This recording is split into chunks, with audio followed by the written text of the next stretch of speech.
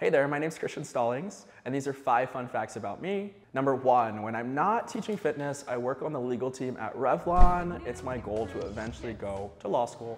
Number 2, I am from Philadelphia, so go Eagles. If you're an Eagles fan, please let me know. We're rooting for them. Number 3, I lived in New York for 6 years, and then I moved to LA during the COVID-19 pandemic. So weird time, I know, but I love it here so far.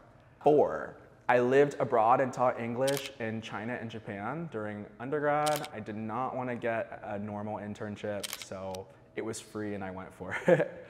And lastly, 5, I got into fitness because I got my heart broken and I wanted a revenge body. I'm not a fan of that anymore, or it's not what I stand for, but at the time it was. So that's some facts about me.